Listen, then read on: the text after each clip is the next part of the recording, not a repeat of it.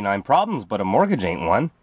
All right, guys, more questions answered, and this is from Sappy Snuggles. I'm about to get an RV and make the big move out of my waste of money apartment. What would be your biggest suggestion for something to avoid when first making the transition? Thanks, love your channel. Well, Sappy Snuggles, I guess start pulling all your stuff out and throwing it away and donating stuff you don't need, and don't be sentimental about stuff. The more stuff you have, the more clutter your life is, and then you think you need a big rig to store all this stuff. You don't need this. You don't need most of this stuff. I have the 6-month rule. I'm actually trying to get down to like a 2 or 3 month rule. If I don't use something for a few months, get rid of it. I don't need it. I go into my storage in this thing, and I still pull stuff out that I haven't used since last year. Like, why do I have this? And I just pack it up and donate it, or throw it away if it's junk. So don't be afraid to give away stuff. You will not miss it. After it's gone, it'll feel like a weight lifted off your shoulder, and you'll be like, geez, why was I pack ratting all this stuff? You don't need it. So don't think you need to store all this stuff is what I'm saying. Just get rid of it. Your life will be so much better. Skull Leader 78 says, the question is, have you accepted any offers for your RV? What are the offers? If that's too much info, don't answer. What is the next project if you took that offer? I did actually go over this, but I'll go over it again. I did get an offer for this. I have a down payment on it right now. I have a $5,000 down payment on the rig. And the deal is that they're going to come up with the rest of the money by the end of September. That's this month. If they do not come up with the rest of the funds and come and pick up the vehicle, they're from, just so you know, they're from Alberta. Then I get to keep half the deposit. It's in my pocket. And so to me, it's a win-win either way. And the total price is $42,000 Canadian that I settled on. So whatever that is in US dollars, I'm not sure. I'm not sure what country you're in, but 40. I said I wouldn't take less than 40.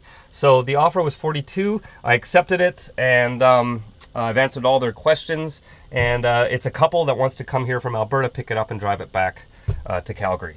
So if they don't, I'm ahead $2,500, and if that happens, I am going to keep the vehicle for the winter, and I'm going to continue upgrading it and improving it just like I always do, because I love doing that sort of thing.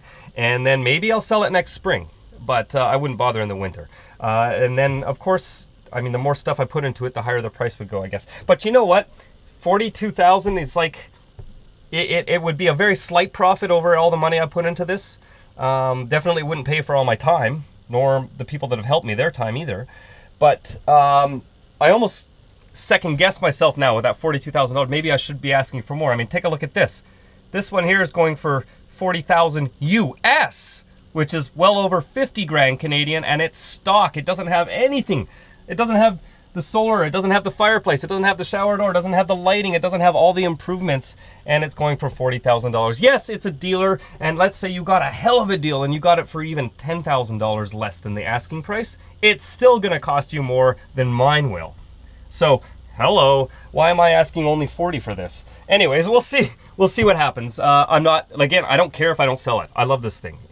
I'm sorry to admit this, guys, especially you two in Alberta, but if the deal doesn't go through, I am not going to be very sad about it.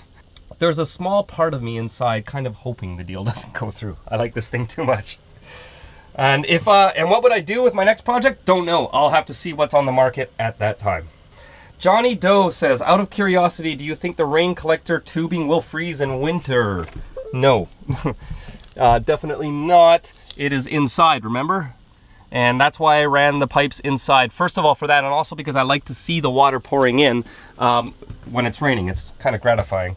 And we don't also go below freezing really in Vancouver. It's very rare that we're anywhere near freezing here. Usually in the dead of winter, we're 4 or 5 degrees, so above freezing. And anytime we do have a cold snap and it does go below freezing, it's usually just overnight, and it's only like -1 or -2 degrees, so barely freezing. And when you're inside with heat on and everything, it doesn't really matter. So we don't have a freezing problem here. Now, if I move to a cold climate or something like that, it still shouldn't be an issue because it's warm inside and the entire system is on the inside.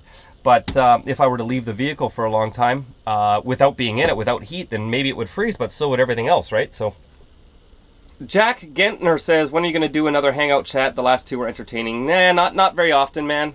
If it's just the right timing, or I've got company over and we want to go on camera and I happen to be in some sort of free Wi-Fi, I'm not going to waste my data on that stuff. Sitting around, look, no offense to people that do the hangouts all the time, but most of it has nothing to do with RV life. They're talking about everything else, and they just happen to be RVers. And most of the time, they're not even in their RVs from the chats. I don't know. To me, it's just like I can spend a couple hours on that and blow my entire month's data plan talking about nothing. So that's why I don't do it. Black Van Man says, how much water do you use in a week? Because he's not sure what size tank to get for his self build. Well, like I said in the water collection video, my tank is 83 liters, and I usually would empty the tank once a week, and now it refills itself. So that's just, you know, very minimal usage. I'm very careful with how much water I use. I don't leave the tap running when I'm brushing my teeth or things like that, right? Those sorts of things, they'll just become second nature after you live in a motorhome for a while.